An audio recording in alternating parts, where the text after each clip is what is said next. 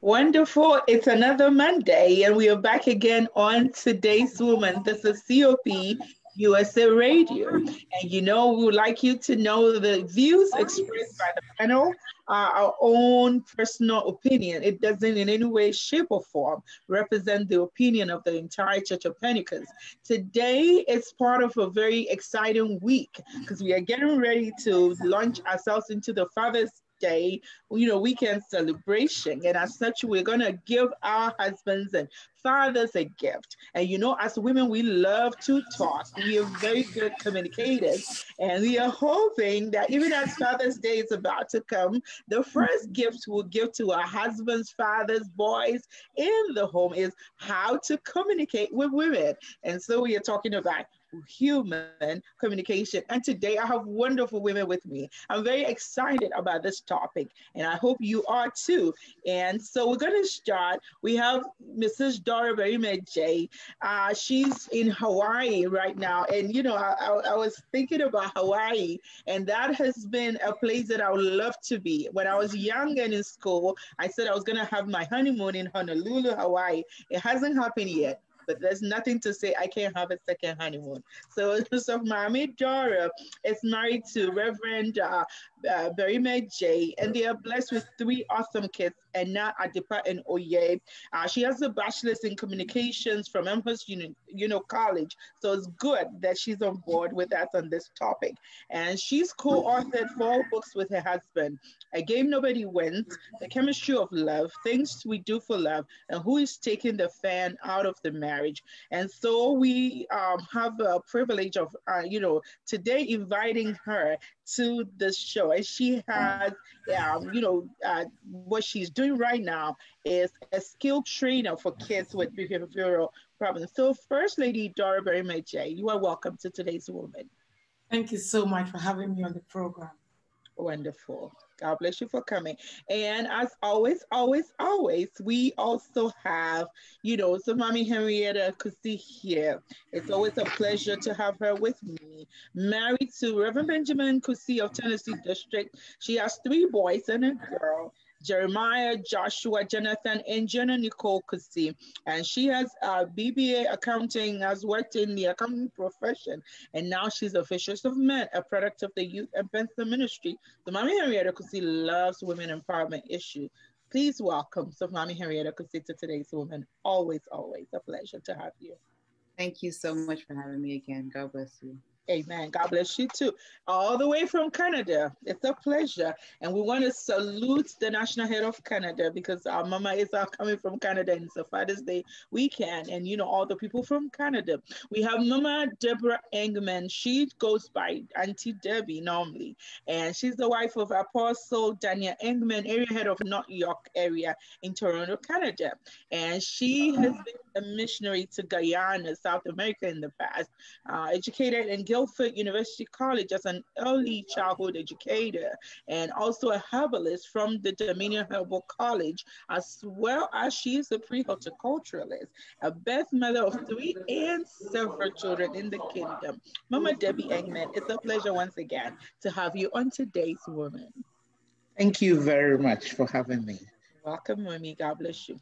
And also we have somebody that is not new to Today's Woman, Mama Margaret Ofori. She's been married for over 28 years. So it's good. She's going to tell our daddies how to communicate with women. She's married to Apostle John Ofori. He's the regional head for Ohio region. He's also the national secretary for COP USA. Our mommy has 3 children, professionally a trained teacher, social worker, healthy eating and wellness trainer. And so our mommy, it's a pleasure ever again to have you on Today's Woman. Thank you very much, Mama. It's always a pleasure to be with you on this platform. God bless you. Amen. God bless you too. So on behalf of Today's Woman, we wish all our men a happy Father's Day in advance. Our national head apostle, Amwako, we salute you. Happy Father's Day to all our men. We want to just say we are very excited for this season. So seriously, we are coming to talk about something very important, and that is communication. Humans thrive on communications. Humans love to to communicate. Communication is part of how we are engraved. And women love to talk. This we are free to generalize. But today we're going to look at how to be efficient, effective communicators and enjoy communication. Mama Margaret, we're going to start with you. So when we are talking about human communication, what all it is, what is it, what isn't it? Mama Margaret. Mama Margaret, please, you are mute.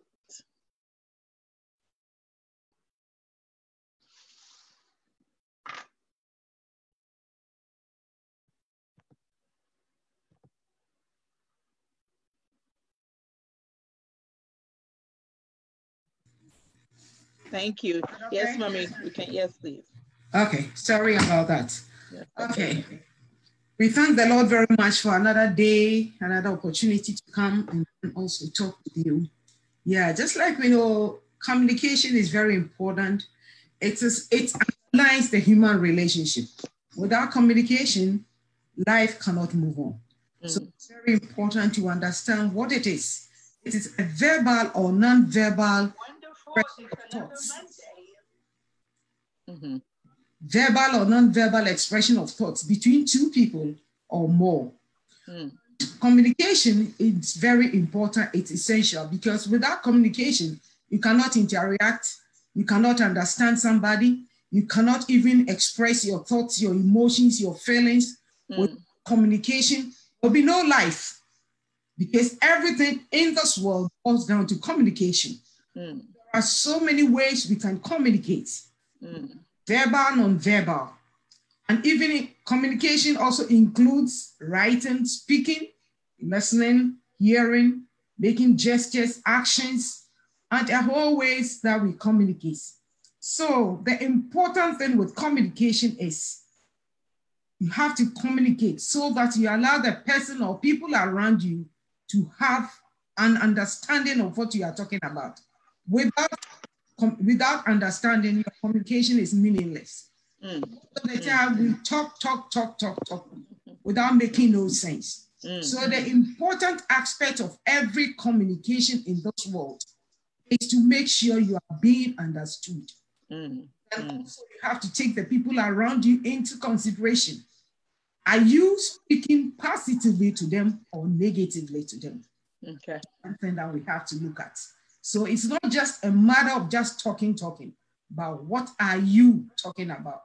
Is it making impact positively, negatively? Are you being understood? Are you speaking the right words, the choice of words at the right time? These are very important.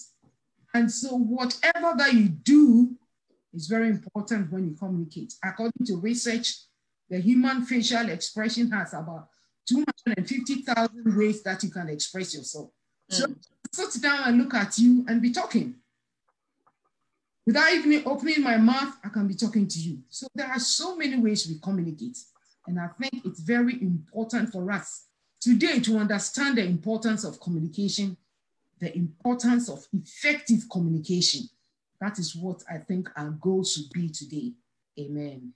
Amen. God bless you so much. I think that you have really, opened up with so much that it's a great way to start the conversation. God bless you. Mama Debbie, we're going to come to you. Our mommy was talking about facial expressions. So she's talking about verbal, non-verbal, and how important it is to make sure that there's understanding in what you are communicating. Is that something you want to weigh in as well? Yes. Communication, like our Mama Margaret said, is a way of life. And without communication, life would not move on as it should. And so all I just want to say is that it's a way of expressing ourselves from a sender to a receiver. And it needs to be decoded properly so that there'll be understanding. When it is not decoded properly, that is where sometimes misunderstanding will come in and conflict. And communication normally is supposed to enhance. It's supposed to give knowledge. Unfortunately, sometimes we go into areas where communication degrades and downgrades and brings sorrow and all kinds of problems, even to the point of somebody saying something to someone and then the person will decide, oh, I want to commit suicide. So communication is very powerful. And if we understand its power and we use it wisely, it will be a benefit for everybody around us. Thank you so much for showing us that communication is very powerful, because how can somebody's words initiate suicide, but it just speaks to the volume. God bless you, Mama Debbie. So Mommy Henrietta, you as well, even as Mama Debbie was saying, she said communication is powerful. What do you think about that statement? I think it's 100% true. In every relationship, in every area in life, communication is essential and it's important, it's vital. Our mothers said it best, for understanding. Not only that, for being able to express yourself, even in work, you have to communicate, to even exchange information. So communication has a role to play in almost every area of our lives. And it's important for us as individuals to understand the benefits of it, like our mother said, and to be able to use it effectively and efficiently. And so it is very important, and it's something that we have to learn to do, and we have to learn how to do it correctly, because our mother said it best. Sometimes you can communicate things in a way that was not intended, and it's not received properly. Even in our gestures, our facial expressions you're communicating. So we have to be aware of those things. Sometimes you can be saying something, but your face is saying something completely different. We have to be aware of those things. We even have to train ourselves, with our facial expressions. So communication we do it all the time, even, throughout the day. And when we are aware of that, then we'll be able to do it correctly. God bless you. So Mommy Dora, I could see that you wanted to weigh in on that, especially when Mommy Henrietta was talking about saying something, there's just that incongruence in the facial expression and the words that are spoken. If you could go ahead and weigh in on that as well. Yes, thank you for having me on the program once again. I feel like my mothers have said it all. To add to what Mommy Henrietta said, 63% of our communication is nonverbal. Something that most people do not realize. And that has made us very distinctive from all other species. We have language. We are able to communicate. Animals cannot do that. Majority of the time, we forget that our body language speaks volume. And sometimes, like Mommy Henrietta said, you may be saying something, but your whole facial expression is saying otherwise. That's right. We need to understand that, for me, I like to talk face to face like we're doing, because we're able to watch all the nonverbals. That's right. And get into the conversation well. So in communicating with other people, we need to understand that our nonverbal speaks volumes. So that is something that we need to bear in mind. Wonderful. God bless you. And I think that since we are in the season of Father's Day coming up, we want the men, Mama Margaret, we're going to start to minister to the men. It's like, oh, my wife is not saying anything. And we are saying, watch the nonverbals. And there are some men that even some gestures, the women are like, I'm talking, honey. It's like, you didn't say a word. So Mama Margaret, we're going to talk specifically to husbands how they need to watch the clues, the nonverbals, the expressions that women are speaking, because we are saying, so Mommy Dora said 63% of our communication is nonverbal. So Mama Margaret, how can these men, because we are saying communication is never effective until the recipient understands the message. So nonverbal clues, how can they decipher what has been said? Yes, I think to our husbands or married people, communication is number one in every marriage. Every good marriage begins from communication. Without communication, there will be always misunderstanding. The Bible says he's given us the tongue of the learned. Isaiah 50 verse 4. So giving the tongue of the learned means you have to learn how to speak appropriately. Nobody is born with good communication skills. It is left with you and I to learn how to speak appropriately. That's right. When you're a spouse, you live together for the rest of your life. So what you communicate can destroy the other person or build the other person. And little things can really make a big deal in the marriage, so far as marriage is concerned. So I am entreating all marriage couples that you have to learn You have to appeal to the Holy Ghost. You have to ask him to give you what? Give you a seasoned communication skills so that you know when to talk and how to talk. You see, the needs of women are different from the needs of men. That's right. Yes. We speak more, we are always emotional. Most of the time, women are emotional. But men, they speak facts. So as a man, you have to speak to your wife. When you go to the Bible, like 1 Samuel 1:8, for Bible references, we see that Elkanah was talking to Hannah. You see, when you study the whole clue, Hannah was seeking for something that was so dear to her heart. That's right. And she has been weeping and crying all this time. And to his husband, to the husband, it's like, what is children to you? That's right. There, you see, he is also seeking for his own interest. Seeking for something different. So when it comes to communication between married people, it's always very sensitive. Be very careful how you are talking to your spouse. You think it doesn't mean anything, but at the end of the day, it can affect him or her. So know your communication skills as you communicate as a husband or a wife. Know what your husband needs and know what your wife also needs, so that there'll always be a balance. So I believe that Hannah, the child was so dear. She needed a child so badly. What this man too was saying, am I better than? Can I cuddle you? Can I feed you? Can I put you at my back? I mean, you see, so really have to learn to understand each other. Know communication skills for women, and then men also know this. And then when we all bring them together, I think it will make what sense in the marriage. Amen. God bless you. I think that this is a very powerful scripture that, Mommy, you just referenced, and I want to read it. And it speaks to something about communication, that we can all read the same thing. And because of how selective our perspective is, we come up with different variations. So the woman is saying something else, and Mama saying, look, you think you're better than 10 cents. Can I put you on my back? Can I breastfeed you? And stuff like that. It's very interesting. And there are other dimensions to, that same, scripture. So I think that, so Mommy Dora, I'm going to come to you from that 1 Samuel scripture that Mommy, just referenced. What other things can you infer from that scripture, even from what Elkanah said? Thank you for that question. So from what Elkanah said, first of all, I want to say that this is a man who has taken the time to study his wife. Okay. He was empathizing. From what he said, Hannah didn't say anything. Hannah was crying. Hannah was sad. But he was able to read her nonverbals and figure out that my wife is not all right. There is something wrong here. What is going on? That's right. Not saying anything. He said it all. Am I not better than 10 sons? What I'm saying here is that for me, Elkanah, that is a great husband. The only thing, sometimes men think they know what their wives want.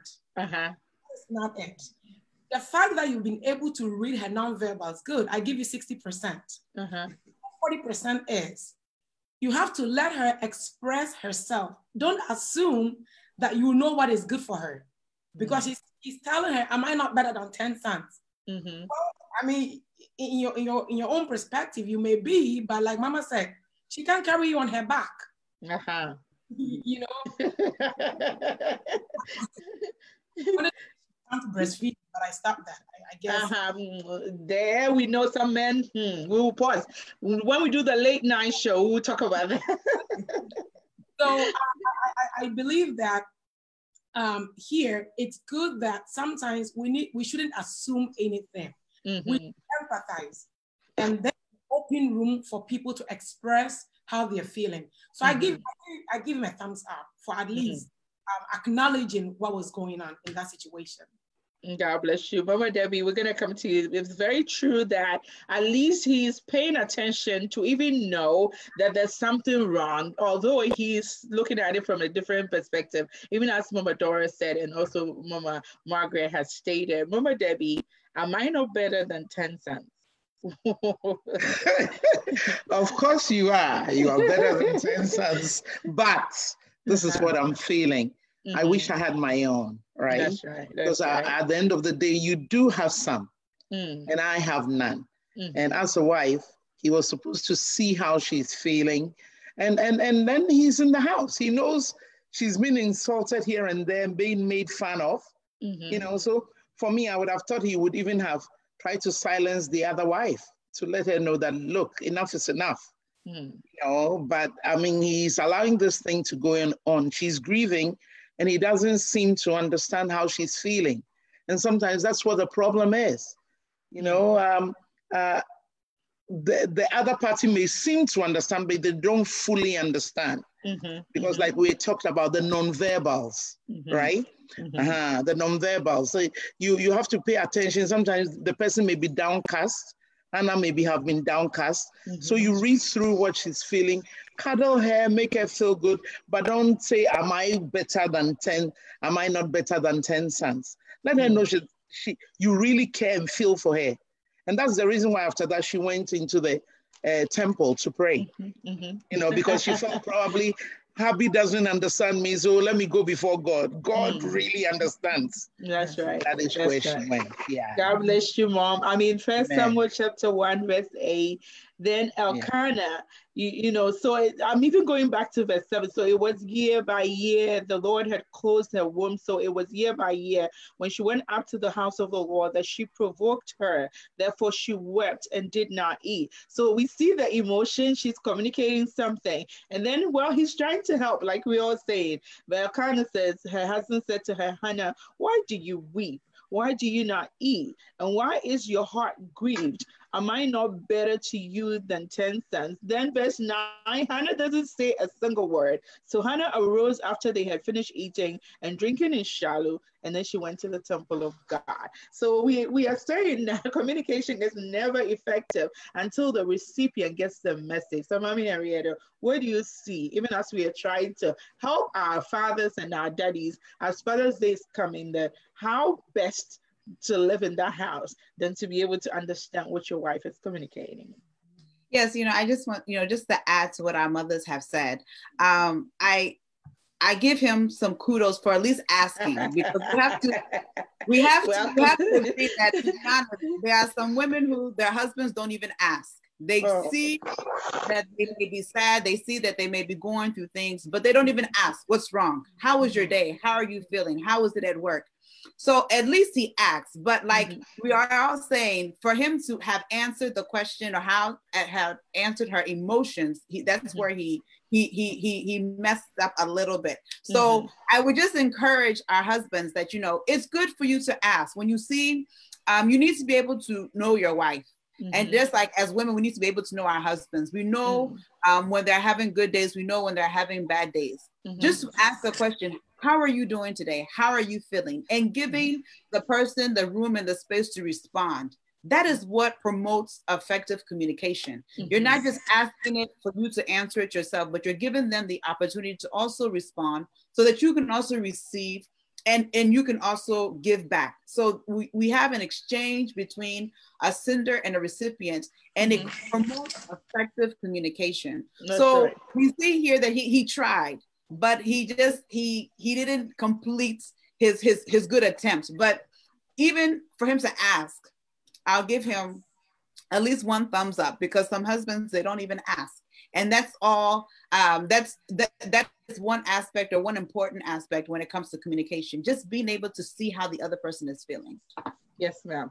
Thank you very much. And as you were talking, it brings me back to, I remember sitting in school and, as we were doing the communication pathway, and, there's that messenger, but the disconnect is the encoding perspective, where there's what we classify as noise, things that hinder the recipient from getting the message. And it's not noise as you know it, as in, there are other people talking, but just the selective perspective, selective perception, the prejudice of the recipient and how they see things. And we see this at work here. He sees what her issue is and he's oversimplified it. But like you were saying, for that communication to be effective, there should be that atmosphere created for the person who created the message to either paraphrase, rephrase, or reaffirm or deny what you are interpreting to be. And the platform creator for the feedback for her to say, honey, yes, this is what I mean. But, you know, from what Hannah showed us, it's like, there's no point trying to convince my husband. He's made up his mind. He's not even asking me. So Mommy Dora, I'm going to come to you. Even for us to be effective communicators, setting the platform, how should it start? So you did say something about things that the hindrances. Mm-hmm. I just want to comment on that to be an effective communicator, you cannot communicate through screaming. Mm. Africa, I should say, I don't know whether it's our culture or whatever it is, we like to scream. And so even in raising our children, we scream a lot. And I remember, you know, I have a younger sister, and he's still trying to speak Tree.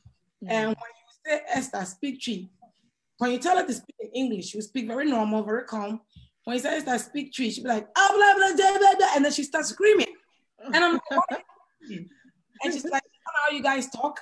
I think to be an effective communicator, we have to understand that you cannot scream. You want to put your point across. You have to communicate in calmness. And that is the problem with us women sometimes, because we are emotional. Sometimes we are so emotional. So what you're trying to communicate, you are not able to make full sense. And like Mama said, communication is meaningless when it does not make sense to the person who is receiving it. So I would say that we need to understand that we should not communicate through screaming. That's right. Communicate through anger. It will not get anywhere. There should be clarity and direction as to what you want to achieve. Even if you are angry, you should be assertive. Instead of trying to, scream or say in an angry way, because then the other person gets very defensive. And all these little noises in there. Sometimes you can have very good intentions. You're trying to communicate something, and before you know it, the other person sees it in a very different way. But when it's very clear, it can even stop conflicts. And that was the story that I heard that I thought was very of a father and a son. You know, the son left Ghana some years back and came here doing well, and found a woman that he wanted to marry. So before he left, they had an animal farm. So he calls his dad and is telling his dad, oh, things are going well. I found this lady, Daddy. I want you to go find out about her background and all that. And anytime he tries to say anything, his dad is like, oh, yeah, Bakofi, remember the little goat that was here before you left?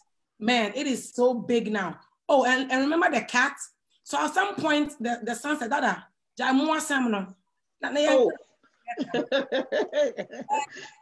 basically saying, Daddy, forget about the animals. The father got offended because it's basically, it feels like you are insulting me.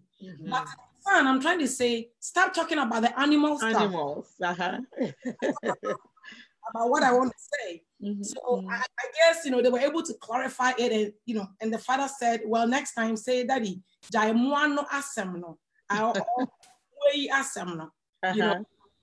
I guess it was very clear. So sometimes we have to be very clear in how to communicate to people.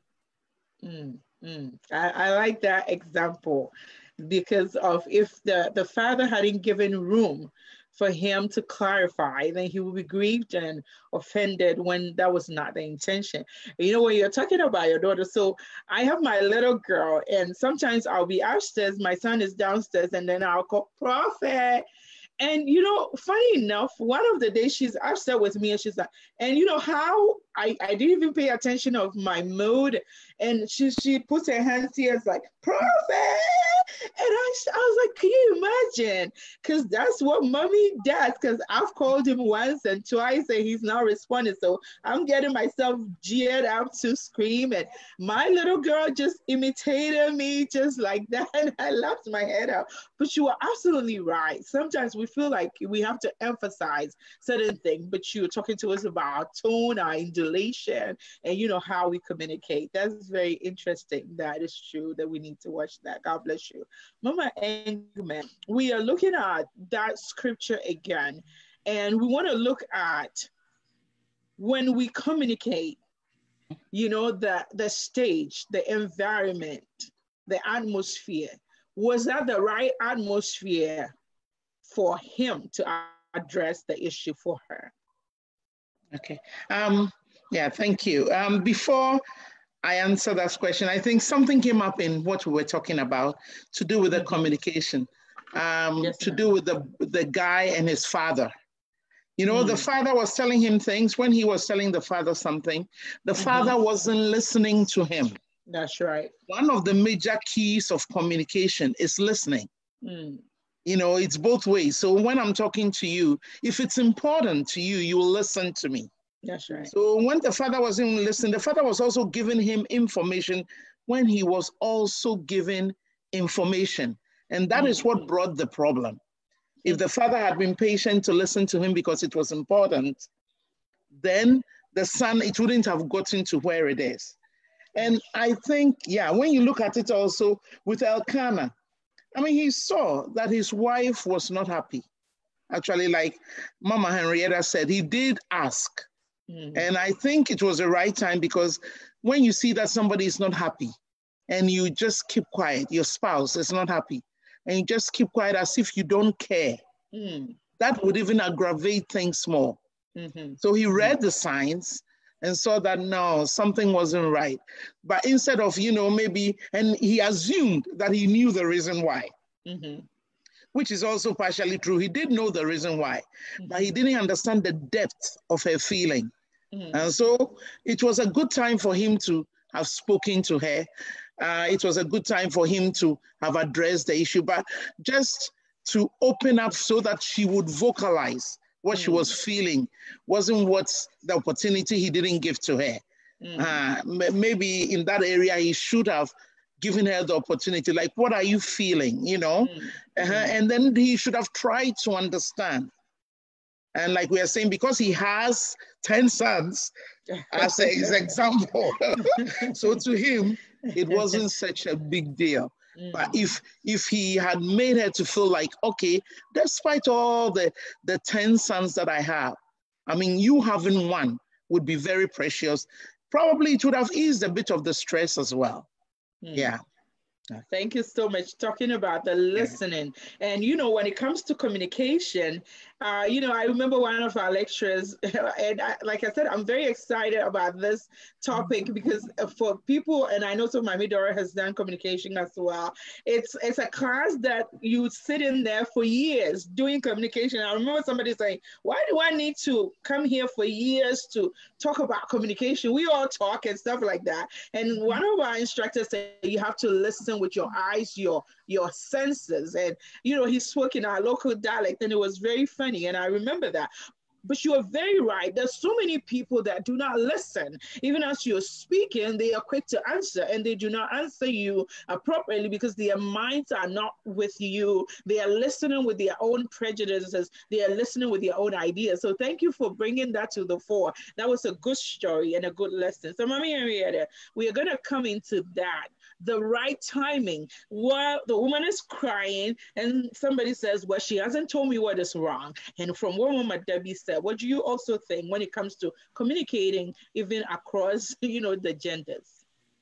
I think it's important for you to, you know, especially when you see someone is going through a situation, your spouse, either, you know, the wife or the husband, it's important for you to not try to at least attempt to see how or the person is doing or how the person is feeling. It at least shows that you're concerned, at least shows that you care.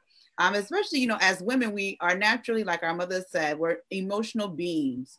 So someone may say we can be moody at times. So, but yet still, you know, we should at least, you know, address the situation or address the concern, so that the individual can at least have a feeling of that, you know, the individual, their spouse is concerned about their well-being. Mm-hmm. It's important, even with the individual, because then it makes them feel as if, you know, their emotions are being acknowledged, or their worry is being acknowledged. And I think so when it comes to timing is very important, even outside of when someone is going through something. Even when you have an issue in home and you're addressing the situation, timing is very, very important, because addressing certain issues at the wrong time can create a conflict or an argument. So you have to, of course, check out the scene, check out the environment, set the mood for certain conversations. So it's something that both men and women, we have to work towards by setting the appropriate mood, appropriate time to be able to discuss certain things. Thank you so much. God bless you, the timing. And that takes me to the scripture that, Mama Margaret, I'm going to come to you real quick. I'm going to read it, and then we'll zoom into our next, you know, conversation. You go to the book of Genesis. Something has happened over there, but we're talking about the timing that is appropriate. I see it. Should I handle it now? I see it. Should we talk about it now? But I take you to Genesis chapter 3, 8 to 13 NIV.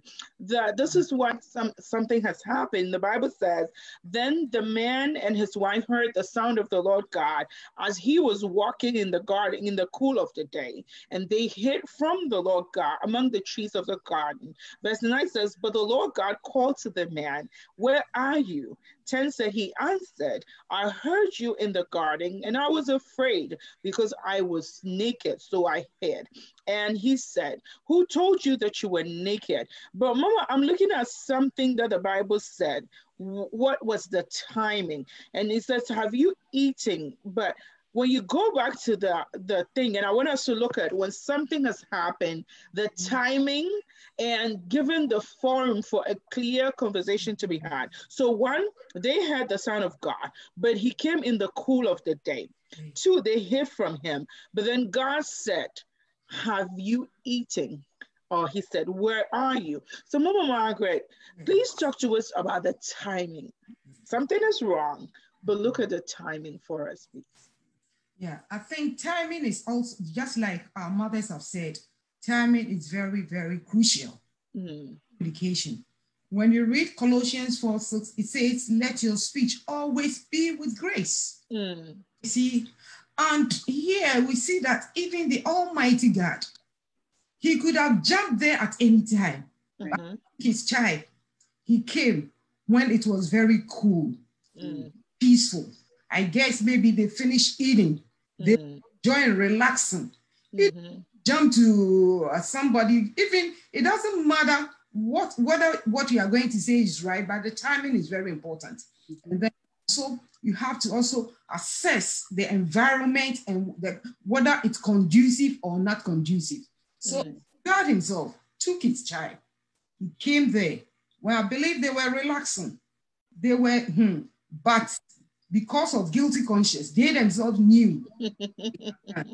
Yeah. So once they heard him coming, I believe that was not the first day God visited them. God visiting them almost every day, because it's God and human, it's all about relationship. God has been visiting them. And this time, when they heard him coming, it's like they were guilty themselves. And what I have learned from here is, you see, when God came, he said, where are you? God knew that they were hiding, but he took his time to ask them. He wanted them to come out with their own guilt. So he said, where are you? And then they said, we are hiding.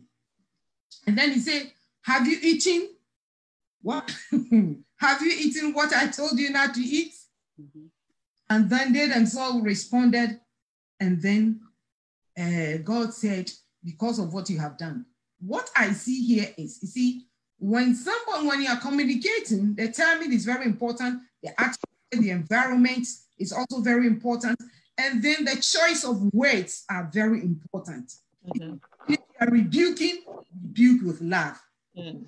Give them time for them to think about what they have done, for them to reflect, for them to come out, for them to speak for themselves, and then they themselves decide whether what they did was right. So you don't jump into a conclusion. When you are talking to somebody, be comfortable. Allow the person himself to come out with the answer or whatever that is going on. So I think this is something that we all need to learn. We don't have to jump into a hasty conclusion. And timing and then knowing what to say at the right time, I think it's very important, especially as we husbands and wives, we have to be very careful how we approach things and we communicate with each other. Amen. Thank you very much. I'm gonna come for more, input, but I need to acknowledge we have so many people that are with us, and we're gonna acknowledge them. You are with us on today's Women COP USA Radio, and as indicated initially, every opinion and view expressed is our own personal opinion. It's not the whole view of the Church of Pentecost, worldwide. And I have Auntie Grace Ajima. She's with us, BRWC New York. She says, good afternoon, my family of God. Good afternoon to you. Auntie Louise Henry Jackson is always with us. She says, good afternoon, family of God. God bless you. Apostle John Ofori, our National Secretary, is with us. He came to support Mama Margaret and all of us. Thank you, Apostle, for being with us. And I see Elder Christian Numo is with us. God bless you, sir. And see Angelina is with us. God bless you. And I pause. I'm so excited. Bishop Ken Aniaje, he's a bishop in Action Church. He's my best friend's father and a man that has inspired me even as a young lady. A very great man of God. God bless you, Bishop, for coming here to support. Thank you so much. And love to Mommy and Christine. I see Mrs. Natasha Graham Mensa is with us. First Lady, God bless you for all you do. The man Chris is with us, and he says, this is an important topic. Thank you so much, sir. I see Mrs. Corinne Astari. She's in PRWC New York. She says, good afternoon, women of God. Good afternoon to you too. Elder Echo Bunny is with us. Hi, Elder. Rich Love says, good day, family. Blessings, same to you. Dr. Samuel Enchiposiako is with us. God bless you, sir. I see First Lady Rosemary Bajiako. God bless you. Elder Alan Banks is with us. God bless you. And I think we do have a question.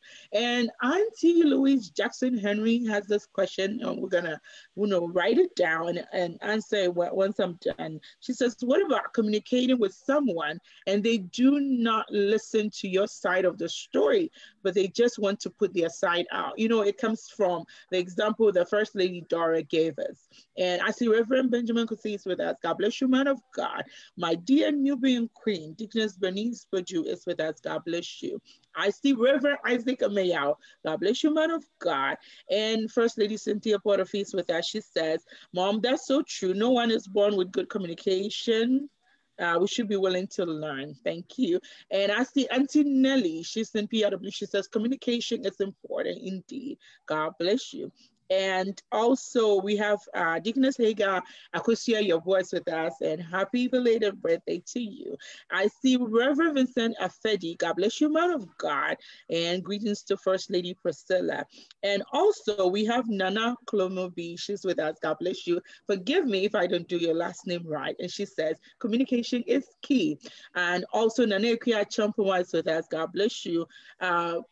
Man of God, Fidelis Graham Mensa is with us. God bless you. Big sister, Mrs. Benedicta Bookman-Adjei is with us. God bless you. And we're going to continue the discussion and come back also to acknowledge the people that are with us. But I see the man of God, Reverend Michael Ananse. He's with us and he says, timing is very necessary.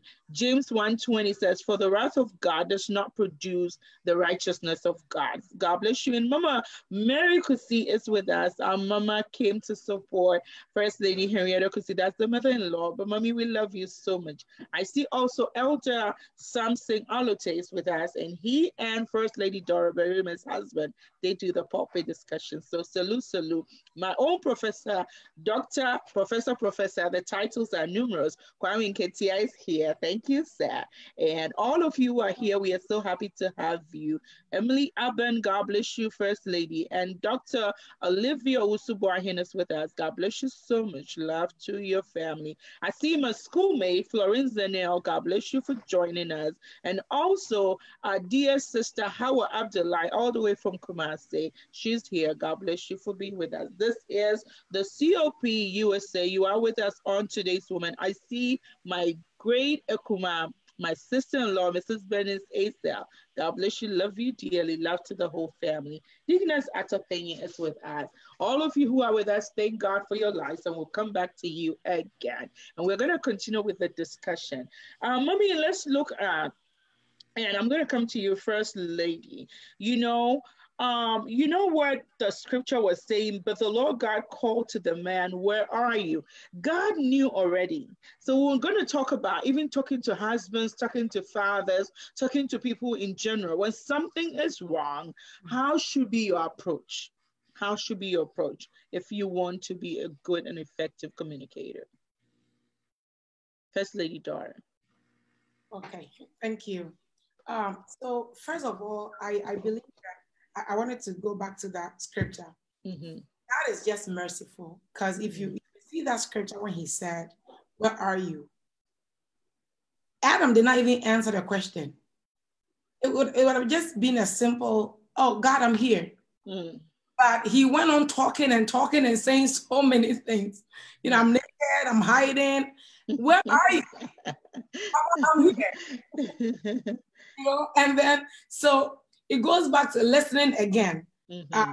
Saying God knew and all that, but he still was expecting him to communicate. So I believe that there are times that our spouses, our husbands may know what is going on. Mm-hmm. But in order not to assume, they expect us to express ourselves. Mm-hmm. So what I would say is that sometimes, you know, you don't just think that because the person knows you, can read you, mm-hmm. able to they should be able to just say whatever is going through your mind. They may have a clue, but the way you would want to express yourself, they may not say it like that. So no matter how the situation is, I believe that you can, even when things are tense, watch out for the timing. You know, when things are calm, don't express yourself in anger. Don't do it in the heat of the moment.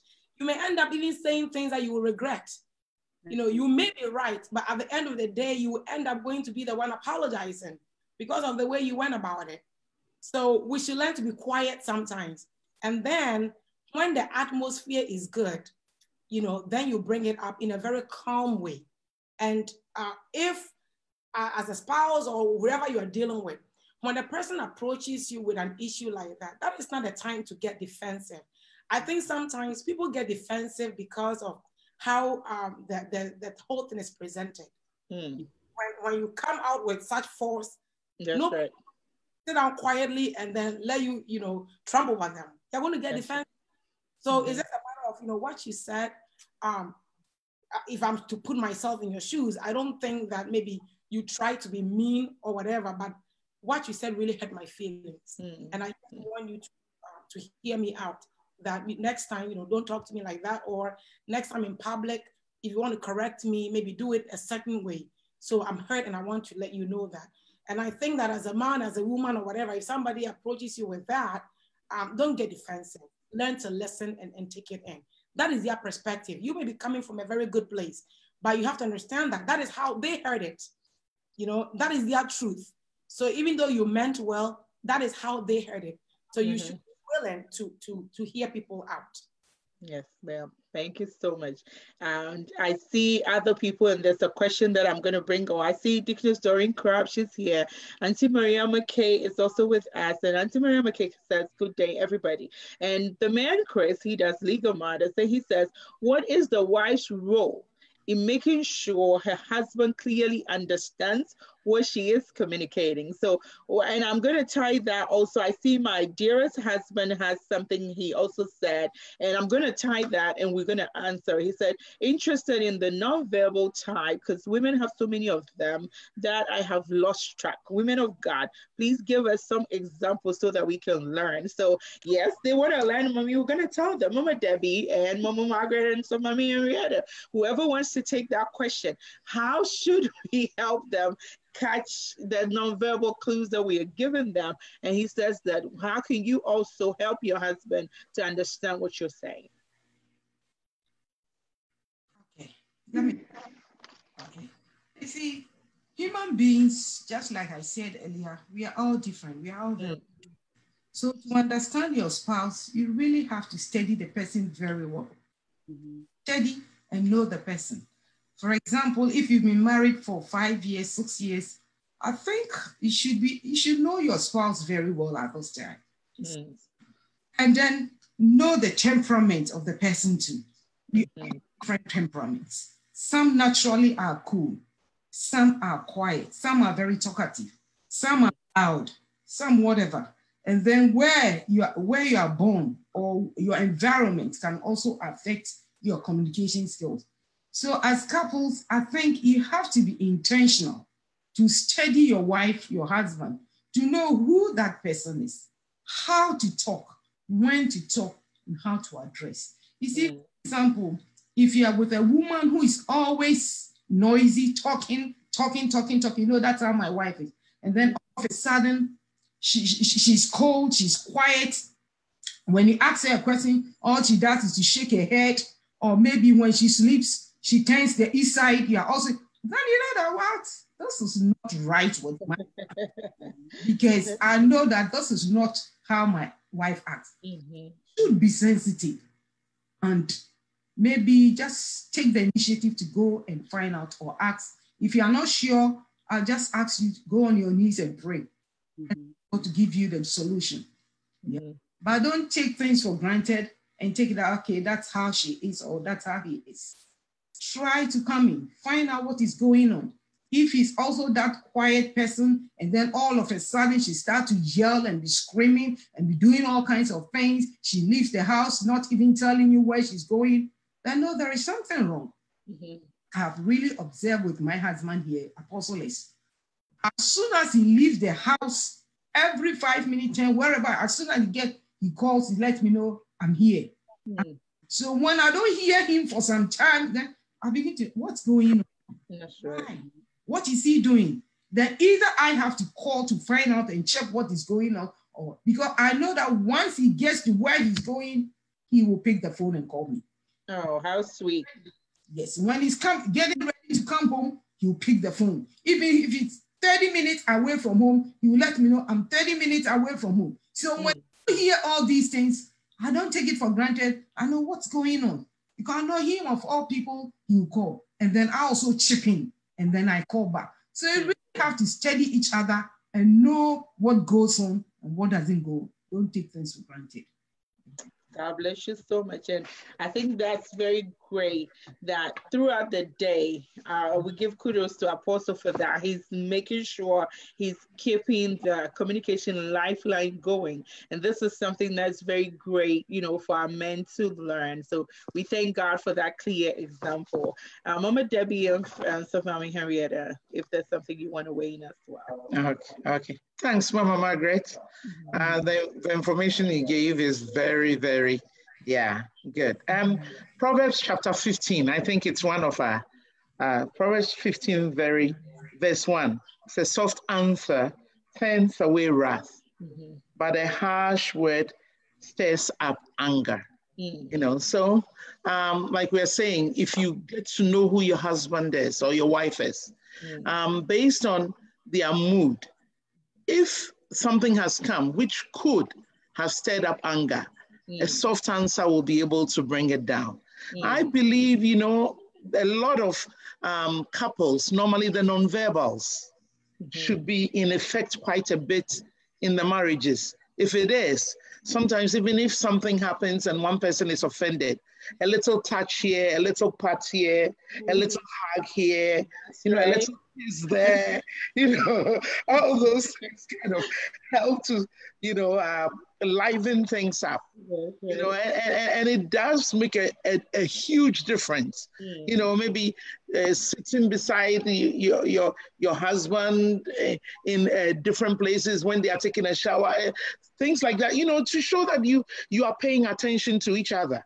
And when you do, even if something that could have brought some annoyance, when those things are in place, those nonverbal way of communication, it will honestly temper down the storms, and it normally brings a lot of peace in the environment. Yeah. Thank you so much, Mama Debbie, for talking to us about, I see it as, being very romantic and, bringing in touch. And so I want to speak to people that do not communicate by touch, that, it's something that you can graduate into, because it also, human beings, we thrive on touch, social contact. And from what you're saying, sometimes we don't just have to say everything. Some clues, especially by, I was looking at what the BBC, they put on, they were having this very interesting conversation. So when it comes to conversation, women are really more likely to be big talkers than men. And for them, the statistics was, women average 20,000 words a day and men are 7,000 words a day. So we know that women are able to talk, but sometimes we just don't want to use the words. Sometimes we just want to show. So we need our men to shine their eyes. As somebody would say, watch the language. Certain things that if she starts to do, certain things if she starts to wear, certain things if she starts to set up, is speaking volumes. So as we are saying, the nonverbal clues speak a lot. And so God bless you for that. So Mommy Henrietta. Yes, I just wanted to add two things to what our mothers were saying. Our mom was saying about temperaments and us needing to know each other's temperament. And, the sad reality is that there are some people who they've been married for years, but they still don't know their spouse's temperaments. They haven't made it a part of their marital journey to know each other's temperament. So it requires you to actually have a sit down and actually have a form of communication and ask each other, what should I know? Like when you do certain things, what does that tell me? So you have to make an effort on your part to get to know the individual, but it's never too late. Of course, you can always sit down and have this conversation. Another thing that I also wanted to touch on when it comes to your spouse is sometimes, to be honest, the enemy uses communication to also cause problems in marriages. There are some times that you can be saying something to your spouse and it's like you're speaking, you see that you're speaking clearly, but the person is receiving it like as if you're speaking a whole different language. And so it's not received well. And then even when the person is telling you what they heard, it's like, well, that's not what I said. So it becomes a back and forth. And it's the enemy uses that as a way to cause confusion in the midst of marriages. So when as a wife, when you see those things, even as a husband, when you see those things, it's important for you to spend time in prayer. And you're praying that God, allow my husband to understand me. Allow me to, when I speak to my husband or when my husband is speaking to me, allow there to be understanding there. It requires us to pray about certain things. Some things that we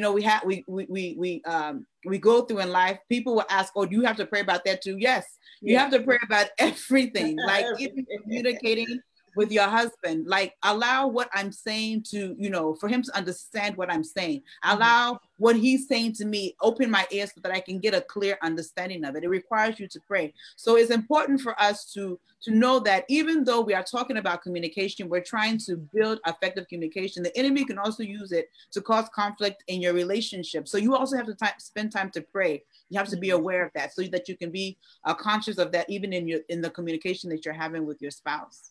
God bless you. First Lady Dora, I'm going to come to you in Genesis chapter 11, and we're going to talk about the Tower Bible, just from what First Lady Henrietta started. I'm going to acknowledge our people, and she's like, we have to speak a certain language because at some point, you may be speaking all right, but there's a misconnect or disconnect or a misunderstanding. We're going to look at what happened in, Genesis 11 in linking it with the Tower Bible episode and learn a few things from there. But I want to acknowledge that we have Reverend Hayford Jampo. God bless you, man of God, for being with us, and love to First Lady Rosalind. And we have our Mama Margaret Asemno. Mommy is with us. God bless you, Mommy, for being here. And I love to Apostle Asemno. And my own daddy, Apostle Samson Ofori, I'm always supporting us. Daddy, we salute you and love to Mama Melissa. And Auntie Louise Jackson says that goes for the men too. Absolutely. And my school senior, Deaconess Nanatha, she says, my chairwoman too cute, referring to Miracle. And I see Auntie Juliana Ampofo. She's here. She says she's watching from Springtons Road, Accra. Thank you so much for making the time to be with us. We appreciate that. And Rachel Love says communication is very critical. I'm enjoying the discussion. I think I should consider a master's program in communication. You should. It's a lovely class, if you ask me. And then the man Chris says the best communicators are always great listeners. Absolutely. And our Mama Monica Wusu says, good afternoon, family. Good afternoon to you, too, Mommy. And we have Patricia Love. Auntie, she says, we need to listen, to understand, and to reply. Very important in communication. You were so right. And I have First Lady Angela Amuzu is here with us. And she says, men are not mind readers. Sometimes we want them to just know how or what we are feeling. And I think we will speak into that as well. Thank you, First Lady, for that observation. That's very true. And Auntie Theresa Asiedu is with us. God bless you. She's a recent bride. God bless you and God bless your marriage. And Senior Nana Arthur says, we used to be hearing, but we don't listen. I believe there's a difference. So the hearing and the listening is very true. And she said, listening is great and respond in a nice way. That's Louise Jackson. Deaconess Nano T is here. Love to Elder Richard T in Durham. God bless you. And First Lady Eunice Jima is with us. God bless you, First Lady. And love to Reverend Jehu Jima. And also we have several comments, but Auntie Doreen, she says, communication is part of emotional intimacy, which is very important in a marriage. It is very high on our priority list. Konkro Meradi, she is district women's leader in Oklahoma City. And you are very right. I want to table that emotional intimacy, and I'll come back to it because it's something that I think I like that idea. And we also have Queenie Stephilis, and she says, timing, environment, and choice of words are important in communicating. Very true, very, very true. And first, I see also that, thanks so much, I'm hearing a lot, timing in communication, God bless you. And my own dearest Esther Jeffrey, Deaconess Esther Jeffrey of Dallas, she's here. And she says, good day, my dear family. Good day, love to everybody. And also several comments. Priscilla Wilson, Auntie in PRWC is with us. Elder Oliver Osman is with us as well. And God bless you all who are with us. Auntie Mavis Asante says, good communication brings peace at home. So yes, Auntie Maud Mensah is here. God bless you all. Elder Joseph Jeffrey is here. And thank you all who are with us. We acknowledge you as we go along. But, we're going to come back to that scripture. So, First Lady Dora, if you can look at the scripture for me. So if you go to that Genesis chapter 11, the Bible says, now the whole earth, I'm looking at it from verse 1, New King James Version of the Bible. Now the whole earth had one language and one speech. And it came to pass as they journeyed from the east that they found a plain in the land of Shinar, and they dwelt there. Then they said to one another, so we see them speaking to each other, come, let us make bricks and bake them thoroughly. They had bricks for stone and they asphalt for mortar. And they said, come, let us build ourselves a city and a tower whose top is in the heavens. Let us make a name for ourselves, lest we be scattered abroad over the face of the whole earth. Verse 5 is where I'm going to pause and then you come in. It says, but the Lord came down to see the city and the tower of which the sons of men had built. And the Lord said, indeed, the people are one, and they all have one language. And this is what they begin to do. Now, nothing that they propose to do will be withheld from them. So come, let us go down and there confuse their language. First Lady Dora, what do you see happening here? So what I see happening here is a group of people that are united. in the way they communicate. So with that said, it means that communication fosters unity and trust. Because you can see that because they spoke one language, because they were united, they had a common goal. They could do things together. And so what this tells us is that if we are one, it's reflective in the way we communicate to each other. And I know we talked about this on Ananias and Sapphira, even though, you know, what they did was wrong, they were one in the way they communicated. And so in building the tower as a family, we are a team in building. And if you communicate effectively, it will foster that unity in the family so that our kids cannot even play us, you know, because sometimes you know how they play us. You say one thing and then the other spouse says another. But if we know that we are in this together, we are building together, we have a common goal, and we set this forth, you know, you understand that I let you talk, I hear you out, you know, I trust you because I know that you do hear me out as well. And it's for a common purpose, it's for a common goal. We'll be united in everything we do. So this is what I see happening here, that there's a group of people that even God had to come in and say, I need to change their language in order to bring division. So when we speak one language, when we are united in the way we communicate, we are able to build very, very strong bonds, and it builds unity as well. Thank you so much. Strong bonds and unity. Mama Margaret, if you want to weigh in. God bless you so much, First Lady Dora Barima-Adjei. Yeah, I think what our mother said is absolutely right. But I also want to hammer here about the fact that human communication, every communication brings what there is.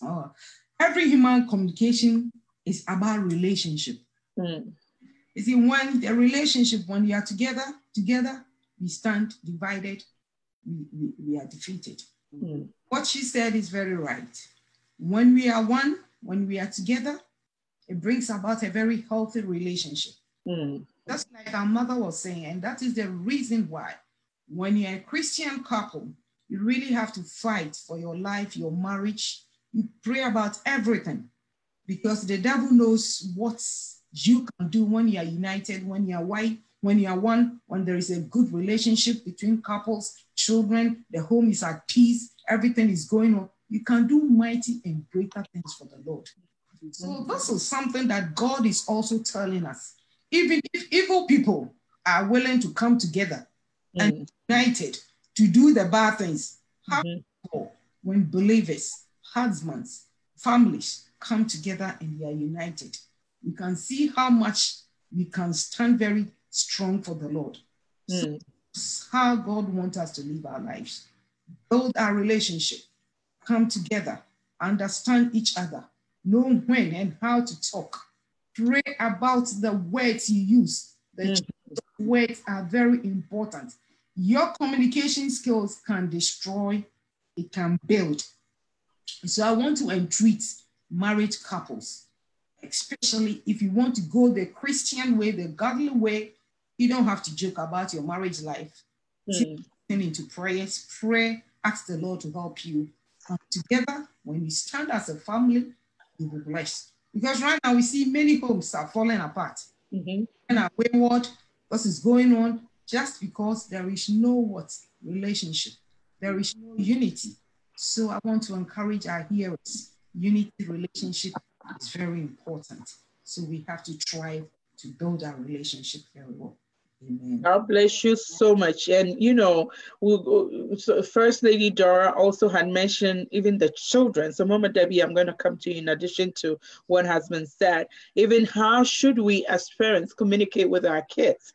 And even as there are young people also here, vice versa, let's look at that as well. Because like she said, a house that is divided against themselves, then you have the kids. And I have a son, sometimes he'll go to mommy, he'll go to daddy. So Mama Debbie, speak to us, even as a child, you know, educator, from what you see. Okay, thank you. Normally, one thing I've known is that before the children even come into the family, the husband and wife needs to be people who communicate a lot. They sit down, they discuss things that are going to be important to them, how they want to see the family, how they want to see the home. So before the children come, they've made up a few ground laying rules so that it will help. Like one of the rules we had was the fact that if I'm disciplining the children and my husband doesn't agree with me, he shouldn't say it in front of the children. He should wait. When we go inside, he'll let me know, maybe you're a little too harsh. So you go in and you go and correct. He will not correct it. And then if there is something else too that the children want something, they come and ask me, he will say, have you asked your mom? What did she say? So because of that, it allows us to be one on the direction we want things to go. Because if not, they'll try to weave in here and there. And then one area I also find, and I tell everybody, even including people, the children we have in the church, respect is very important. I respect the young ones. They are little people, special. You know, Jesus said, let the children come to me. So we got to show some respect to them. You know, those little ones will grow up to be the big ones. And if when they were little, we ignore them and we don't treat them right, we don't respect their needs and their cares and their concerns. When they become teenagers, do we expect them to speak to us? No. You know, but when they are young and they have an issue, or even what I would normally do is go and lie on their beds. I have one of them with me here, and I'll go and lie on his bed. I say, what's happening? So, you know, who is your friend? Who is this? Who is this? And sometimes they wouldn't want to talk, but then I'll bring issues. And so I have learned to build a relationship with him, considering that we were in South America for 6 years and none of them was with us. And I was one of those people who used to be, you know, what are you doing? And then God told me, he said, no, you know, just don't talk too much on the non-essentials. Because a lot of the times that's what we do. The non-essentials, we talk about it. So when the real essentials come, they blocked us. So when you are talking, they would not listen. So let us be sensitive to them. And when we do, we respect them. We show love and care. And we let them know they are part of the family. Their issues, any concerns they have, what bothers them, we really care about it. When you do that, honestly, it will make a big difference in the home. And a lot of conflicts and stuff will not be found. We told our children right from the beginning that hands-off policy. So in hands-off policy, no one is supposed to lift their hand up against each other. So even for husband and I, it's hands-off. We don't, so what they see practically is how they have lived up till now. And I think if we do that, we realize that each and every one of us is an important factor of the family. It will allow the family, even in conflicts, for there to be understanding so that we can move forward smoothly. God bless you so much for that, talking to us about the respect for the little people. And you know, as Christian families, it's very easy for us to do, because if we have family devotions and you let them participate, you bring out the scripture. And, you know, I have my little boy, we ask him, so from this scripture, what do you see? And it's so interesting. Sometimes his dad would tell him that he's ministering. And, you know, when his daddy is ministering, he comes to his office, nobody disturbs him. And I want to ask him to do something. He says, Mommy, I'm waiting on the Lord for my message. I'm like, really? Like, what message, you know? But it's so interesting that the same respect that we accord to daddy is the same respect that we need to accord to them. And sometimes, yes, their opinions may not be what we like, but we can start from our devotionals, even showing respect to their views. And even sometimes when you go out to eat, you can let them, you know, order, you know, even for the whole family. Oh, so we need to eat pizza. What do you think we should get? And these little things that we do communicate to the kids that we have respect for them. And it's very great. So God bless you for letting us know that they are little people and they're going to grow to be the adults. God bless you. First Lady Henrietta Kusi, if there's something you want to add to it, even as we look at the productivity, because I like that scripture very much in Hebrews, in Genesis chapter 11 that we're looking at, because the King James Version of the verse 5 said the people is one. And that scripture, you know, we've always used it to say, look, where grammar is allowed to be wrong is that it's no longer two people, but it's one. Is one. The people is one. talk to us about productivity. Two are better than one, and God is linking communication to our productivity. If you go back to that scripture again to look at it. Yes. Well, you know, when we talk about, like we said, when you communicate effectively, it creates a team. You become one group or one individual working together for the same common goal. And so this is why it's important for us to be able to improve when it comes to our communication, because it helps us produce well. It helps us work together as one. And we see that here in a scripture that we read. They were working together with one common goal, one common desire, and they did it effectively. And this is the power of communication and how effective communication can have a positive impact, even in our households. Our mother was saying about, even with our young ones, opening that healthy room of communication. When our children are young, we have to start it very young, so that when they get older, when things are troubling them, they know that there's a path in which they can go to communicate their feelings and their emotions with their parents. So it's important for us to create this healthy form or this healthy path of communication in our households. At the same time, one thing, even from the scripture that we read earlier in Genesis, and something that our mother said, the choice of words in which we use, it's so important and so vital. When you're speaking, when you're speaking about a husband and a wife, the way and the words in which you may choose to use when speaking to your child should not be the same words and tone in which you use to speak to your spouse. There should be a difference. Even in the example when we were reading scripture, when God was speaking to the Adam and Eve in the garden, he didn't, he called out to them. He asked them where they were. He gave them the opportunity. And it's no different for us, even as parents, when we're speaking to our children. We give them the opportunity to express themselves. There are so many children who are sheltered because it's like their parents have expressed their emotions for them, and that's not how they're feeling. So they don't even make the attempt. So we have to be able to create a healthy form of communication, to be able to build a healthy family unit, a healthy home. And by so doing, it increases or improves productivity in the family. God bless you so much. Taking us back to Genesis chapter 3. And there's something that you said, that God knew what he was going to do to them. What they had then had grave consequences. But he still would give them the platform to dialogue with him.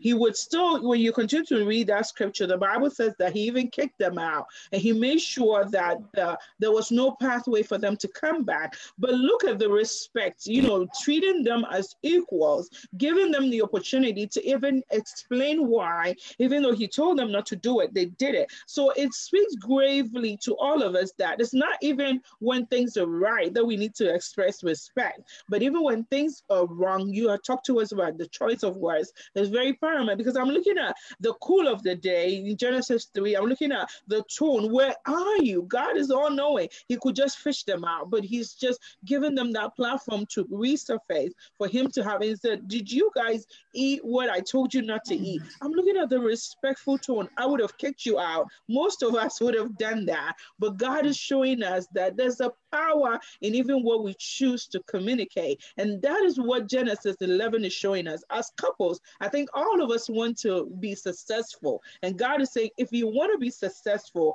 the answer is in verse 6 of Genesis chapter 11. It says, and the Lord said, indeed, the people are one, and they all have one language. And this is what they began to do. Nothing that they propose to do will be withheld from them. And first, Lady Dora, I'm going to come back to something you said, even about Ananias and Sapphira. Even as we use that story to speak of doing evil, yet they were in agreement. And so when they were, suffering the consequences, they suffered it all together. It's not a good thing, but we are looking at the agreement. She didn't betray him. And it's a very powerful thing. I want to acknowledge some other people. And I want us to look at the protest that is happening around us. So we are talking about communication.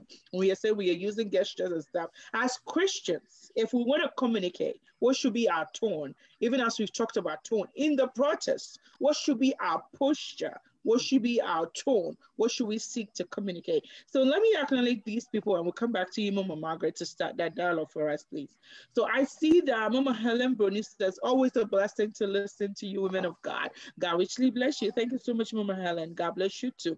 And all the way from Ghana, we need drums. I think I'm going to start bringing drums on today's woman. Some people need the drums. I am drumming for our Mama Patient Owusu, National Head's Wife of Canada, and our former National Head's Wife of the US, our own mother. And our Mommy Patient Owusu says, I'm really enjoying this program. Very important. And she says, God bless you, ladies. God bless you, Mama Patience. And Mama Patient is my contact person for First Lady Debbie Engmann. So Mama Patience, it's a great honor to have you come join us. God bless you so much, and I love to Apostle as well.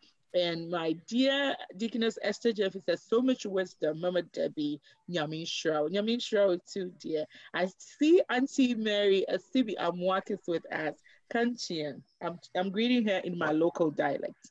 And I see also Mommy Vivian Adjei is here. God bless you. And all of you who are with us, God bless you so much. And this is what Elder Alain Benz, man of God, he says, if he's talking to us about decoding the message, he says, if they keep giving us singlets and socks on Father's Day, and we are not saying anything, it doesn't mean we like them. Read the signs.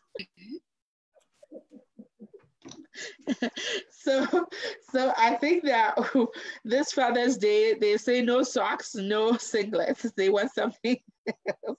We hear you. We got you covered. Thank you, sir. But that was very interesting.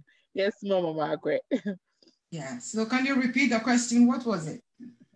The question that we're talking about our tone, our posture, even yes. as Christians, even as we're trying to communicate in this protest that is ongoing everywhere. How should we, as Christians, communicate what we are saying? Okay. Once again, we'll go back to what the Bible says. The Bible says we are in this world, but we are not of this world. See, as believers, we do everything based on the word of God. We don't just go out there doing what because everybody's doing it. But what does the Bible say? Do you want God to be part of what you are doing, or you exclude him in what you are doing?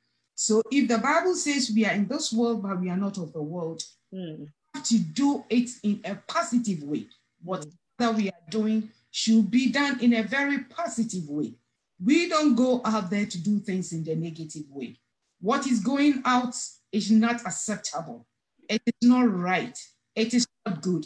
But in my opinion, you see, I believe that when we go on our knees, something will be done better than we going out there shouting, screaming, yelling, and doing all kinds of things. Look what happened recently. People have lost their lives because of what was going on. This elderly man was pushed down. His car was open, he's dead. A young guy was killed. And a whole lot of things. So those thing that is going out, they didn't start yesterday. This protest and all this police brutality started years and years and years and years ago. So, I mean, it will not take 1 day or 2 days or 1 week to eradicate this issue. I believe that when we begin to tackle this from the spiritual point of view, I believe it will work much better. I've been saying, some of us, our parents, have been in the US for over 40 years. But the Lord has protected them, has kept them. What was the approach? They knew how to interact in the community. They knew how to go about things. They knew how to talk, and they knew how to do things. And the Lord has been so gracious to them, has protected them up to this time. My own father and mother-in-law, they just recently moved to Ghana. They've been in the US for over 35 years and more. God's grace. They have all their children here, and nothing has happened to them. What? Because they were able to take care of themselves, and by the grace of God. So I believe that we also need to take care of ourselves in a very positive way. We need to pray more. We really need to dedicate our lives more to Christ, because at the end of the day, it is the Lord who is able to take care of us. It is how much we go out there protesting. It is okay to do it, but I believe that it is the Lord who is able to protect us. You see, let me tell you, a policeman, if your life is soaked in the word of God and you are really for the Lord, a policeman who will rather come and molest you will come and really help you. Experience before. When you are just walking and a policeman will just come to you, how can I help you? What can I do for you? You see, because I believe that the God that we are serving is everywhere. Even if we want to be part of what is going on, we have to be very careful what we do out there. Let God be our God and let us put our trust and confidence in him. And I believe that none of our children, none of our seed will be touched, will be molested in America. So this land belongs to God. He will provide, he will take care of us. Amen. Amen. God bless you, Mommy. And so, like you said, everybody has the right to protest, but we are children of God, and what we do should reflect God. And you said in prayer, we will be secure. God bless you. Even as we're about to start to wrap up, we want to, look at this question. And as we talk about romantic communication and talk about emotional intimacy, and I want to salute my own brother-in-law, man of God, Reverend Silas Miracle Ampofo. He's all the way in Fiji. Man of God, God bless you for taking the time to be here with us. God bless you so much. We love you dearly. And, we're going to go back to what Deaconess Doreen Crabb had mentioned about emotional intimacy. It's something that's very important because some couples are not in sync emotionally. And we want to talk about how can we communicate to each other emotionally as couples, and also equally be romantic as well. Mama Margaret, as I take from First Lady Henrietta Kusi, being a young person, if you could speak to us, sometimes it looks like it's romance for only the young people. Maybe not, but talk to us from a young person. I'll come to First Lady Dora, and then we'll listen to our mothers as well. So I like the balance from the young to the old. If you could talk to us about, as couples, how can we communicate romantically in the home, especially Father's Day is coming up. The men this time, Elder Alamben says they don't want the socks, they don't want the singlet. So how can we touch them, romantically and emotionally? Well, for me, I think that, when it comes to nonverbal communication romantically, we, showing affection to each other is a very good form of communication emotionally. Holding hands, just go, even when you walk by, rubbing your husband's head or coming by and rubbing your wife's shoulders. I mean, those things you don't necessarily have to say much, but it's kind of you showing, the lovey side to you a little bit. Sometimes you can be sitting there and, honestly, I don't believe in, overdoing it when it comes to affection, but I strongly believe that in a household that if your children are there and they see you holding each other's hands, to me, it's healthy. They're showing that it's, mommy and daddy are, oh, mommy and daddy are, look at mommy and daddy, look at mommy and daddy. It's a good form of communication. When they see that, you're sitting there and you have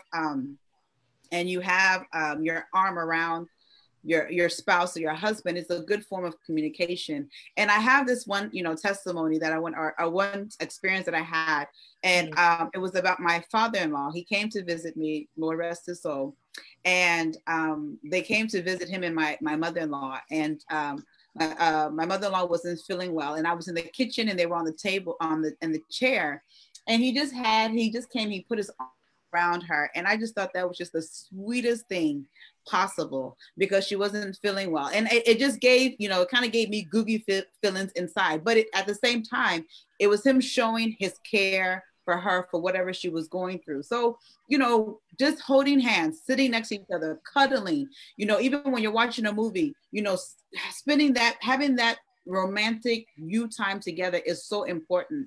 When the kids are off to sleep at night, usually we have a curfew here. So by, 8 o'clock when the kids are sleeping, then you also have mommy and daddy time this gives you all opportunity to talk to each other, see how each other's day was, see how each other are feeling, and etc. So I think that, just being a little bit more physical is important to be able to show your emotional side in a nonverbal form. That's very great. God bless you. First Lady Dora, if you want to look at it as well. And First Lady Henrietta said, just showing affection. I believe that for me, for some of us who are extroverts, we have no problem speaking up. You know, if you're doing something that it's not, you know, how I like it, I will speak up, because when it comes to men, they easily get pleasure in so many ways, and it's so easy for them. Women are different. And so if you're a woman, you need to learn to speak up.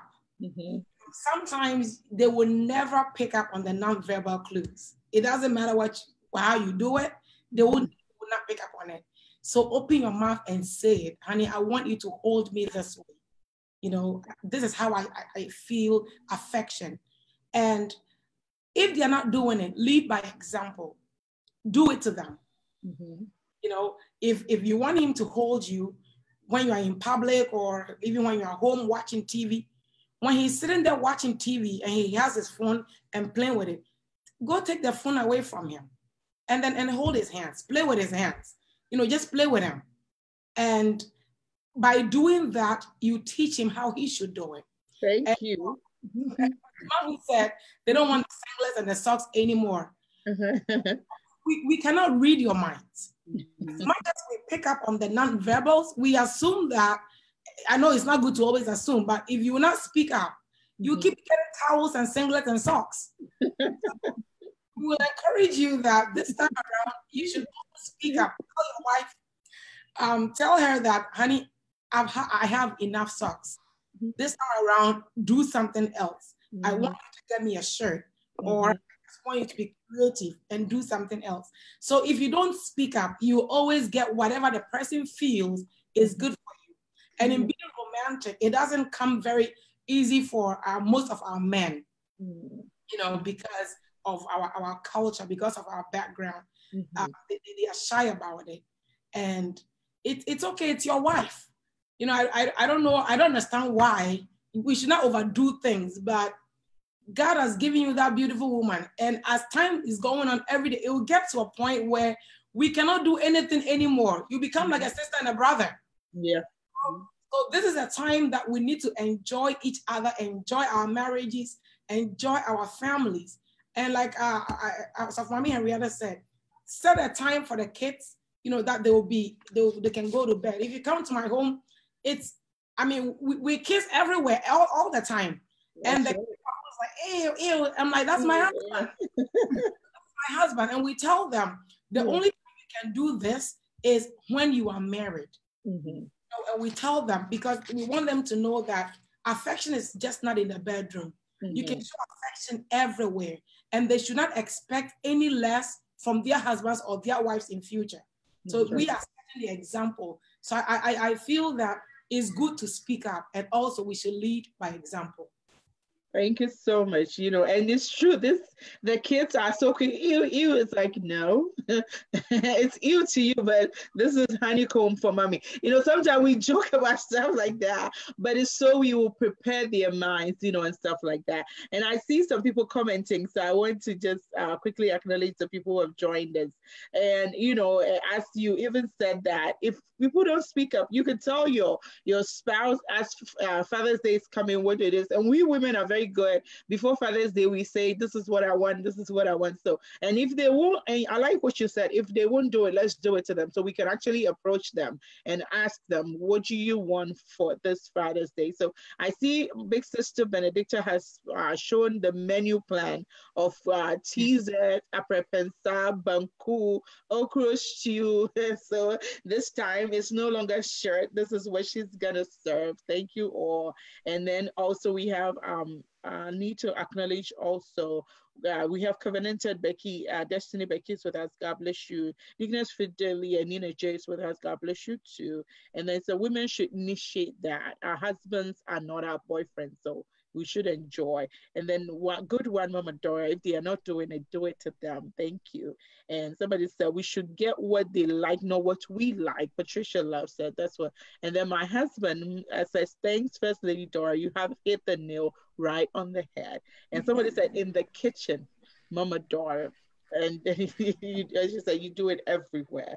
So I think people are loving that. I'm going to come to you, Mama Debbie, Mama Margaret, if there's something you want to weigh in, even from the mature perspective, how we can initiate romance, even as we communicate love to one another and emotional intimacy. Yeah, I was told by my husband that, this is it. It's just you and me for life. So we may as well enjoy each other as much as we can. There's nobody else anywhere, so we got to learn. For me, one of the things is to learn to relax in the relationship. It's very, very important. Learn to relax. When you are relaxed, right, that is where your emotions come out. Yeah, because if you're not relaxed, you are a little stiff in so many things. So you are even sometimes afraid to show your true feelings. But when you are relaxed, you know that, hey, this is my best. So I give my best. Like today is the last day. I learned that lesson from, I used to work in a hospital, and you found some of the people come in, they are very sick, they are dying. And I made up my mind that, wow, we don't have tomorrow. So today is the best day of all. Let's give it all in for today. That's and right. When we have that mentality, love him, love her, show you care, pamper him, pamper her, be open with each other, make each other laugh, those kind of things. When you do that, you go to bed at night knowing that God is looking on you and he's very happy because marriage came from him, right? And he wants us to enjoy each other. So let us enjoy each other, old as we are, for his name's sake. And when we do, we have the peace of mind. We'll grow healthy, and then we'll grow by his mercies. Our children will see, and they'll also follow in the roots. And then there will be a whole generation of loving and caring people out in the world. Amen. God bless you, Mommy. I liked what you said. We learn to relax and not be stiff. And, there's this joke that somebody, was saying. It says in our local language, go home and it's like relax yourself, loosen up and enjoy the gifts that are surrounding you. So I think I like what you said. I'm taking that with me. God bless you. Mama Margaret Ofori. Okay. I think showing affection should not only be for Father's Day or Mother's Day. It should be a lifetime, 24/7. After all, we live together and we live together till thy kingdom come. Another way to show affection is also learn from your mistakes. Learn a lot from your mistakes. We are all human beings. We offend each other here and there. Learn from them and then learn to forgive and forget. That's one of the most important aspects. Forgiving and forgetting is very important. And then do your corrections. You see, when you offend or there's any mistake or anything, learn to do the correction or correct a very lovely way. You see, by all means you will offend him, he will also offend you. So do your corrections, correct each other in a very mutual and very friendly way. And then come also with positive surprises, ideas most of the time. You have never done before. It shouldn't be the same thing over and over again. Try to come out with new ideas, new things that will surprise him, that will surprise her. And then also give your husband the opportunity to be the head and the leader of the house. Don't be over controlling. Don't take things into your hands. Learn to let him have his way in the house. The priority. Make the boss, the king in the house, the leader, the priest, the ruler in the house. Allow him. You see, when you allow him to have his way and be the head, I tell you, you'll be surprised what he will do for you. You see? And if you know how to handle them or how to play your cards well as a lady, you never have a problem with your husband. But if you know how to handle them, if you don't know how to deal with them, it becomes a huge thing. And then learn also to be at peace with your in-laws. That's thing that I want to tell people. If your husband to love you, to be good, to learn to be respectful to their parents as well as their sisters and their brothers. Because if you don't learn to do all these things, I tell you, no matter what, there's always be conflict in the house. So this is what I want to leave with our hearers today. Show affection every day. Don't wait until Father's Day or Mother's Day. Let it be a lifestyle. Amen. Amen. God bless you so much. You said do different things. And First Lady Angela Moses said, do things you've never done before. And Big Sister Benedicta Barima-Adjei says, your emotions come out when you learn to relax, a good one, and then learn to relax in the marriage. So people like that. And Sister Sandra also said, God bless you all women of God. You've done justice to this important topic. And my husband says, relax and don't be stiff. So I think that's what he likes. And, you know, it's very good. We've had a very great discussion. Our time is fast spent.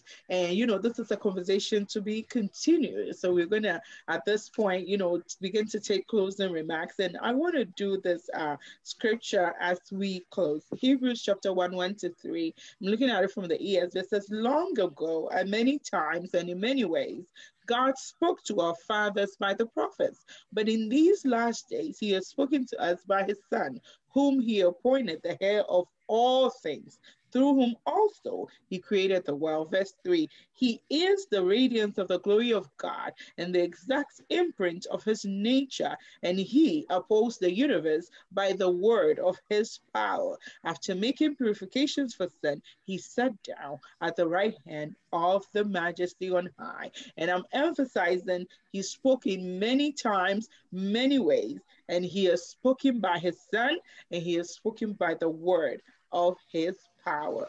God is speaking. Even as we're about to close, First Lady Dora, if you give us your closing remarks, and so Mommy Henrietta, and then we'll come to our mothers, Debbie and Mama Margaret. Okay, so what I want to say is that God is a great communicator. And just as we have learned today, we have various forms of communication. We have the verbals, the non-verbals, the written, the visuals. And if God, who created us, spoke in various ways, in diverse ways, it tells you and I that communication is not just one way. It should not be limited to a particular style. The Bible is a way of communicating. You know, Paul wrote letters to Timothy. That is a written form of communication. You know, God spoke through our Father, spoke through Jesus. He's still speaking to us. So that tells us that Mama says, relax and understand that there are so many ways you can communicate to a person. You know, look at the verbals, look at the non-verbals, look at the written words, use visuals. So we should have all our senses be alert and understand that if we are learning from our Maker, who spoke to us, who dealt with us in various ways, then that should tell you and that we should be flexible in the way we communicate, and we should try and as much as possible to let our communication be meaningful, and the person receiving it to be able to understand it as well. God bless you. Talking about the visual, talking about the written, and even as Mama Margaret gave us the example where Apostle will always call to check in. You know, throughout the day, you can take a minute to say, honey, I miss you. Honey, I love you. Or how is your day going? And the visuals, the ladies hit Victoria's Secret and, you know, let the visuals speak. So this is a good way to communicate. Thank you so much. God bless you. First Lady Henrietta Kusi. Yes, I just wanted to add that, you know, communication is a very vital part in our relationship in a marriage. And with that being said, we have to understand that even though some things may be communicated in a way, it may not have been received in that way.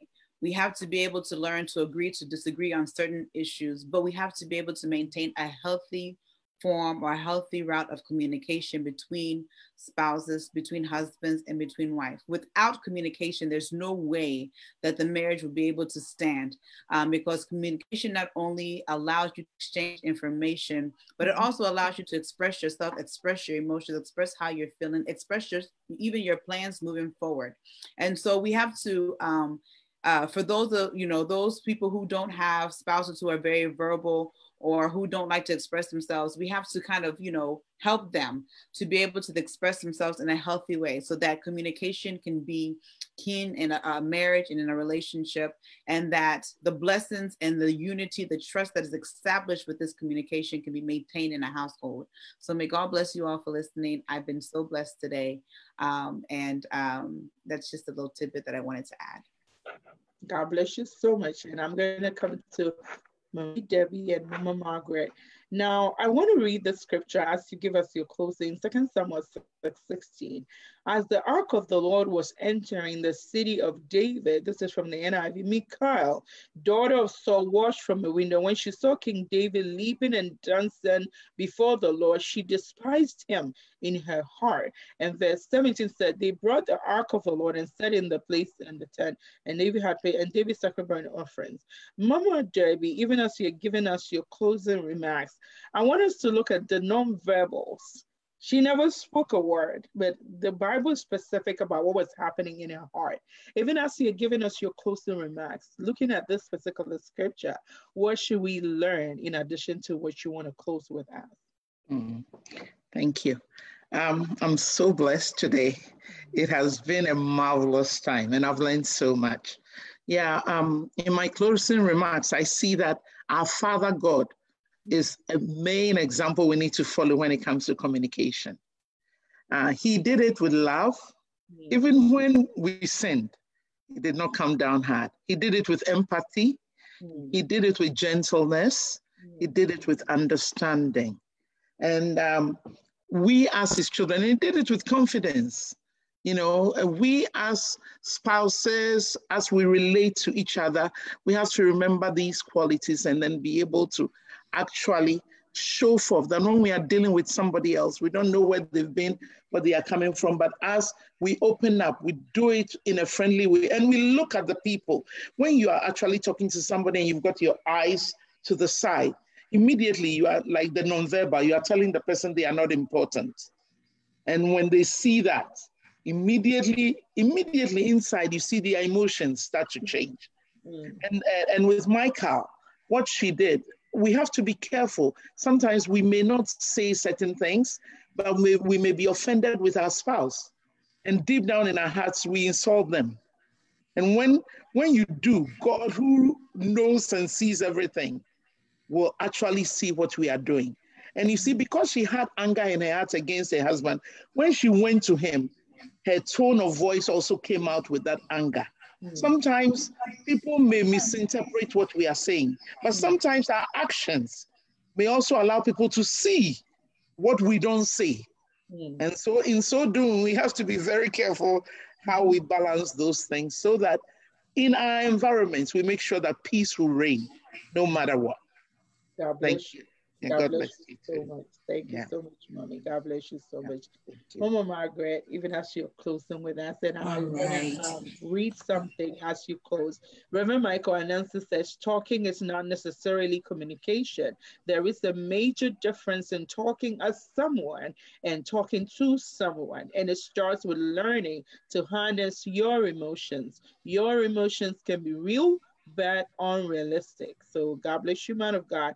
And then I have somebody say that we're going to surprise Senior. She says, it's about time we move to the next level. We're going to surprise you all this Father's Day. And Elder Kwame Ketia says, thanks, women of God, for blessing us today. Thanks to Mama Kusi.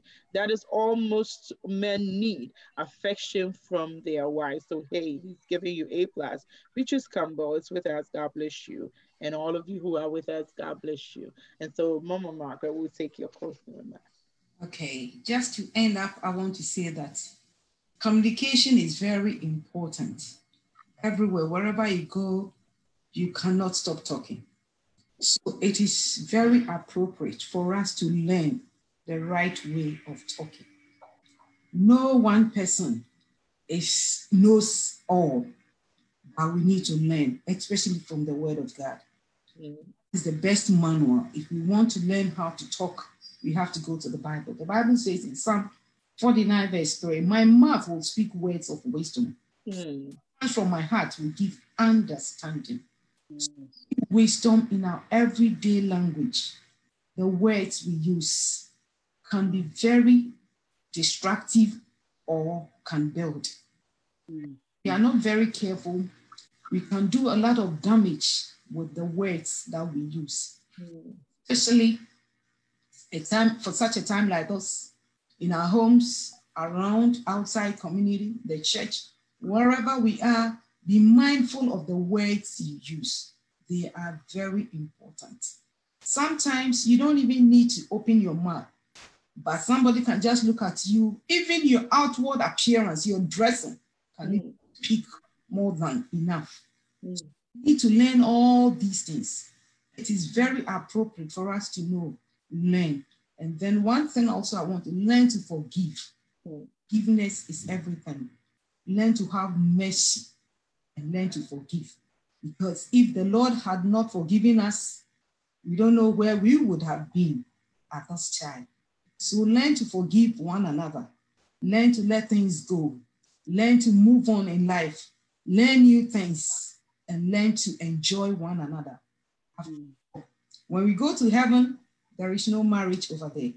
The only place we can marry is on earth here. So make sure you make the good use of your marriage on earth, so that when you go to heaven, there is no marriage. And the Bible says, if you don't marry well on earth, your heaven going to be a problem. We're not doing anything anyhow as believers, but the ultimate goal is to get to heaven. Don't let your marriage stop you from going to heaven because of all these little things. So I believe that today's message is going to help us a lot. We have all benefited. May the Lord bless his word. Amen.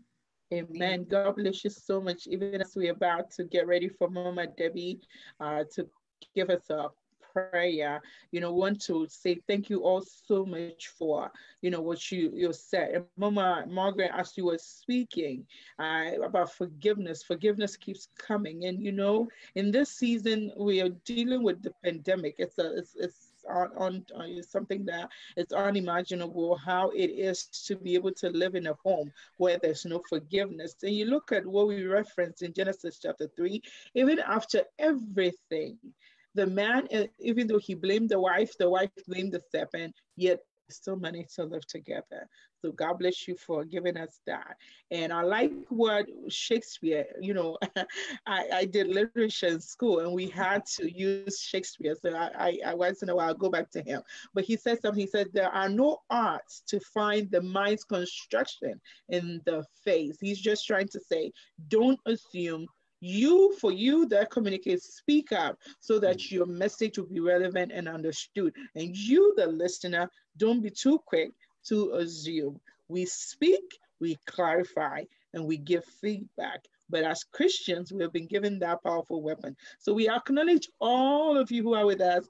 Bishop Kenneth Enije Mensah of Action Church. Daddy, I salute you. That's my best friend's father. And as a young girl, he really impacted my life, a great father figure, even as we are looking at Father's Day. And I remember the first time I spent the weekend with them, I was able to say, this is a man of God. And if I ever married, I want my husband to be like, I've never told him, but there's just being in their home and seeing how he was, it was an inspiration for me. And I thank God that even as we are talking about Father's Day, Bishop Kenneth is here to see that he's made an impact in me, and it shaped my choice of a husband, and I want God to bless him for that. And so Apostle Yadom, God bless you, Daddy. Apostle Ofori, God bless you. Mama Patient also from Canada, God bless you. And all of you, we thank God for your life. Elder Sam is here at the studio.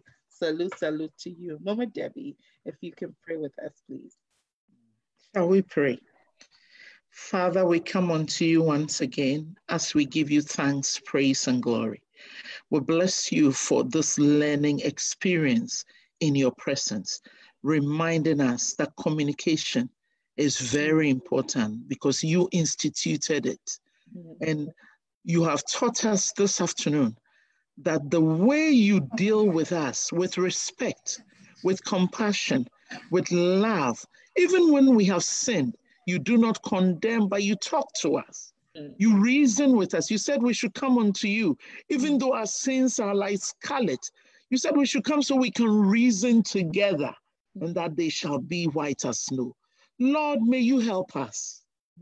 As couples, may you help us, so that we will understand that this is a bond, a union from on high. And as such, any help, any direction, any guidance we need to be able to make this union a union that will bring glory and honor unto you.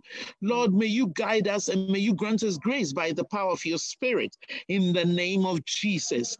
Father, may we make a difference, oh Lord, in our communications, so that it will affect our families, so that it will affect our environment, so that it will affect our churches, so that it will affect our schools, so that everywhere we go, people will see indeed that we are one. You said when we are one, there is nothing that we cannot do. May you help us to be one. May we learn to forgive one another.